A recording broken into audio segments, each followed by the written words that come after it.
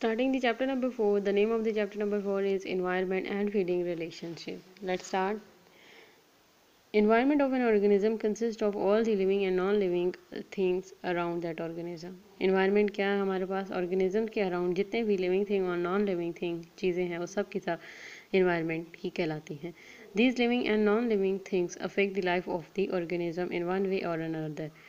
जितने भी ये लिविंग थिंग और नॉन लिविंग थिंग, जितने भी ये जानदार और गैर जानदार चीज़ें हैं, ये अफेक्ट करती हैं ऑर्गेनिज्म को किसी भी तरह से. We have learn in class 6 that organisms live where they can have their need met.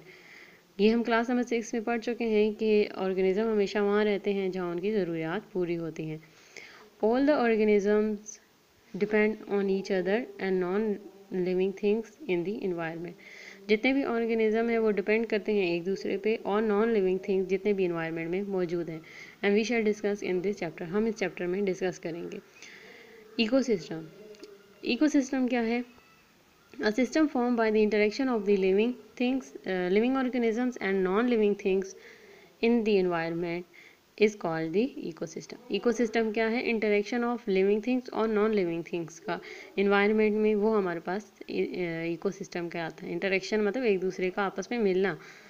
An ecosystem में be a large like a desert और स्मॉल लाइक अ डिकेइंग लॉग. इकोसिस्टम बड़ा भी हो सकता है जैसे कि एक डेजर्ट है, और स्मॉल भी हो सकता है जैसे कि डिकेइंग लॉग.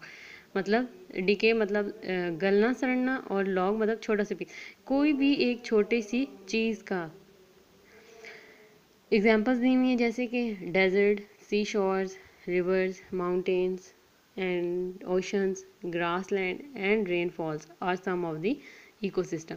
जैसे कि ये उन्होंने कुछ एग्जांपल्स दिए हमें इकोसिस्टम.